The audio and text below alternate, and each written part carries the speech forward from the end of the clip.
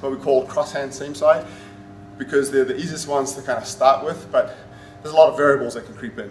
These principles though are sound. Let me just kind of look at, maybe explore another one.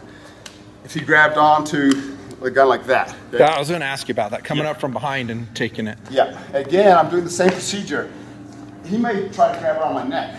So that's one of the reasons why I get a good base, okay, and I come through here. Now, what I'm going to do is lock his hand in here, and what I'm going to do is spin, okay? So if I just spin slowly and his hand is locked in there, look what happens to his wrist. Okay? He's not going to be able to hold on to that. If I spin if I spin slowly, he's going to walk around with me. If I spin slow, he's just going to walk around. If it's a quick, okay, let go of the gun, so quickly aggressively spin, it's going to injure his wrist. He's not going to be able to maintain hold. He's going to let go because of that pain. And I spin, push him away, and create distance. Kind of continue from there. So that's kind of the part. Now I want to illustrate something. These movements can be aggressive, and securing your weapon is important. What can often happen is, if I'm not being careful, he may break my holster off and take the gun with the holster.